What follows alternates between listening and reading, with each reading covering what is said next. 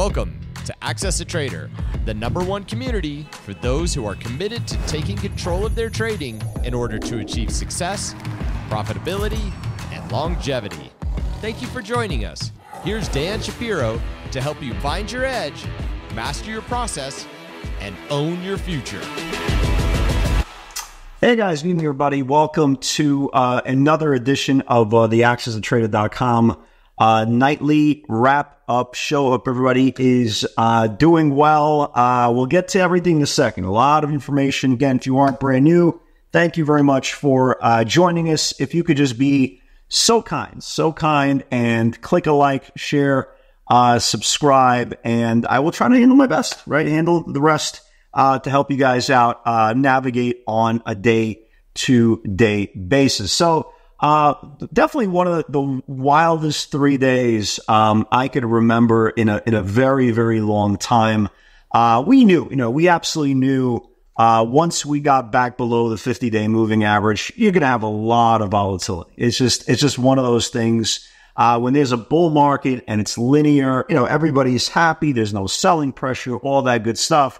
But once you start getting technical damage, and you can see here, we've been now 1, 2, 3, 4, 5, 6, 7 days below the 50-day. That's when things start getting incredibly hairy, especially from the bull case. As you see here, we've had literally two candles in now the last 1, 2, 3, 4, 5, 6, 7, 8, 9, 10, 11, 12, 13, 14. You're talking about nearly 3 weeks. We have two green candles, which means there are 2 days that are closing higher than they open in the last 3 weeks. That is called a sell cycle. And the volatility is incredible.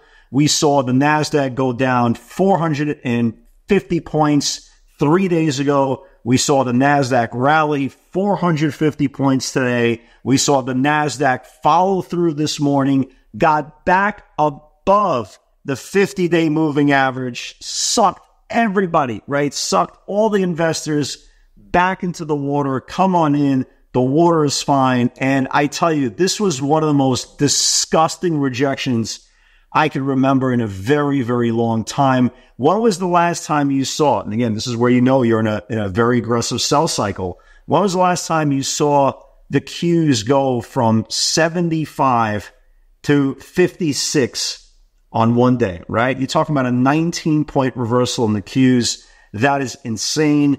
Without going through all the pivots for you guys in the webinar, you guys know what we did today. Phenomenal pivots today. Absolutely phenomenal. Stocks are just falling in dollars. Again, guys, if you're an investor, it's hard to, I get it, man. I empathize and sympathize and all the eyes is with you guys. I get it. You're in a position, you're just watching it melt and melt and melt. And there's strength and you feel like you got some hope. And then you realize from the technical side of it, nothing has changed. And it's frustrating. I get it. But from the trading aspect, again, and again, I have no idea. I've always maintained this every single day when we record the video. We talk about, I have no idea what's going to happen tomorrow. I am preparing for what I think is going to happen tomorrow. But until it happens, right? Until things get confirmed, we have no idea. However, we're getting a lot of clues. And, today, super impressive, super aggressive day. And now we are kind of in the reality of what happens next, right? You look at the final tally today, the Dow down 500, the NASDAQ down 400, the S&P down almost 1.5%, 75 points. Not only did today's candle engulf yesterday, as you can see, this is insane. It engulfed the previous 3-4 days as well. And like I tweeted out right before tonight's major earnings, if it wasn't for Apple, if it wasn't for Amazon, I would have been short overnight with both hands, both feet, and both of my vaginas. That's right. Both hands and feet and both of my vaginas. Right? So speaking of earnings, right? Obviously, the big nights, right? With the market needed a white knight. They got it yesterday on Meta. Meta came out with great numbers yesterday, but just like everything else, Meta got sold. Ironically, the names that started yesterday's rally, if you guys remember, AMD had great earnings yesterday, and they sold off AMD. Today, they confirmed the 5-day moving average. They lost earnings low. Again, this is the market telling you we don't care about good news. We might accept good news for one session, but we don't care about good news. You had Microsoft, right? You had Microsoft come out with a decent quarter. We actually had a phenomenal pivot today to the upside right at the open. But the point is they sold it off, and now we're a day away from Microsoft losing its earnings lows from 2 days ago. But here is kind of where the market needed a relief. We wanted to see a little bit more data, and we got the data. So let's start off. Again, usually I would say let's start off with good news. I guess let's start off with good news. Let's start off with Apple. Apple is flat after the close. Okay, they came out with earnings. They beat their top.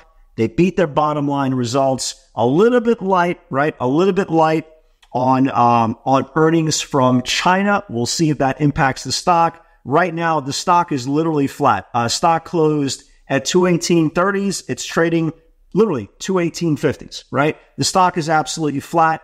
In my opinion, again, who the hell am I, right? But in my opinion, you can't just beat a little bit, right? You need to have a massacre quarter for the market to really react. Again, Meta had a massacre quarter yesterday. Massacre, destroyed all metrics, and they gave pretty much most of the day back. Okay, as of right now, Apple's up. Let's see where it is. Again, by the time I'm done recording this video, Apple, who knows? Maybe Apple's up 6-7 points. But then again, watch tomorrow, right? Watch tomorrow. The after hour lows is 214. Again, by the time you watch this video, who knows? Maybe 214 holds and we're sitting up here. But if this Apple loses 214, that means it will confirm the lows from July the 25th, and it might start getting hit as well. So again, we'll see where Apple winds up tonight on after its conference call. Intel came out earnings. Intel missed on all metrics. Okay, they missed on all metrics. They missed their top. They missed their bottom line. And the worst part is the last thing you want to see if you are an investor. Well, number one, they're cutting jobs, but they're suspending their dividend. Not really a great sign. And last but not least was Amazon. As you can see here, Amazon earnings came out. They beat on their top line, right? They beat their revenues, but the most important part is they missed on net earnings, which is not good. And you can see Amazon is getting shelled as well. So the market needed a hero. They needed a white knight. Again, who knows? Maybe Apple says something phenomenal on their conference call, uses the word AI, artificial intelligence artificially, any combination of both. And, tomorrow morning, Apple is up 10% and the bulls can breathe a little bit. But again, you have to be prepared on what potentially could happen tomorrow. And if everything goes well, we could see some significant follow through from today's session. The big number tomorrow, guys, write this down so you're not caught off guard. The big number here holding its rising support on the Qs is 454. 454 was the low from 2 days ago, right? If the Qs lose 454, we're going lower. It's not an opinion. That's kind of what technical analysis is. The same way I said, if Qs lose the 50-day moving average, you got to go down to the next support. Well, here's the next support. That's the whole point. It's holding on to this next support. We start losing 454 to the downside. We have room to 450 and then 445, which is all the way down to the 150-day SMA. When you look at the IWM held really, really well for a very long time. And today, an engulfing candle took down this whole formation. Again, that's not good. SPYs, write this down, folks. SPY is going to have a big level here. Maybe not tomorrow, maybe not the next day, but they're going to have a big, big level here below this 537.45 area. Again, it's going to be a crucial level for the bulls to defend. If they don't defend, again, we're going to have lower prices as well. The diamonds, I couldn't care less. But some individual names that you definitely want to pay attention to. Let's start off with Tesla. All right, so earnings lows for me is kind of a big deal, right? When a stock loses earnings lows, usually bad things are going to happen. Okay, it doesn't make a difference what stock it is, what industry. Usually bad things are going to happen. So here is Tesla, right? You see how Tesla's just sitting here on support? This candle represents the earnings lows, right? Watch Tesla tomorrow, okay? Watch Tesla. If Tesla starts losing its earnings lows tomorrow, Well, next support is the 50-day moving average. That's roughly about 7 to 8 points. Keep an eye on Tesla. AMD, after having a great response to earnings, lost its earnings lows today at 134, traded all the way down to 130. Watch what happens if it loses 130, right? If it loses 130, you could get into the 20s very, very quickly. Look at a name like, a name like ARM. ARM, we had a great pivot today. Excellent pivot today.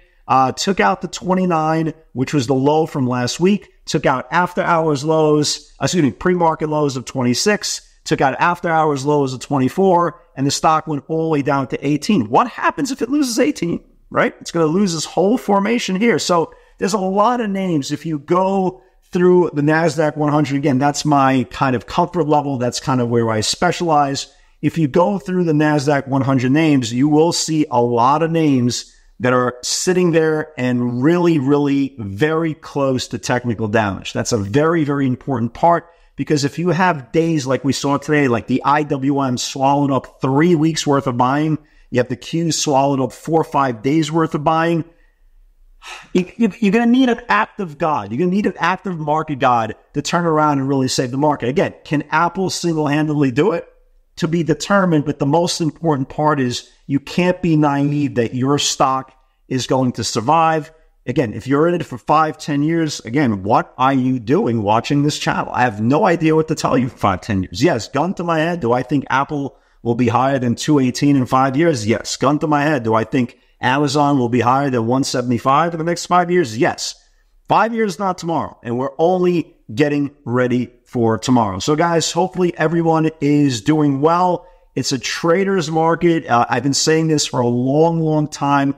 I couldn't care less if this market goes up, down, sideways, or in between. We don't fall in love with the stock. I don't care if NVIDIA goes up or down. We don't fall in love with the company. I don't care if Tesla goes up and down. We fall in love with the channels, because if buyers clean up sellers, that means demand is breached. Stock will go lower. If sellers clean up buyers, that means supply is reclaimed. The stock will go higher. And if you understand and fully embrace that principle, then you are thinking like a trader and not an investor. Have a great night, everybody. God bless. Hope everyone is doing well. Hope everybody continues to be well. Stay healthy. Stay happy. With God's help, I'll see you all in the field tomorrow. Take care.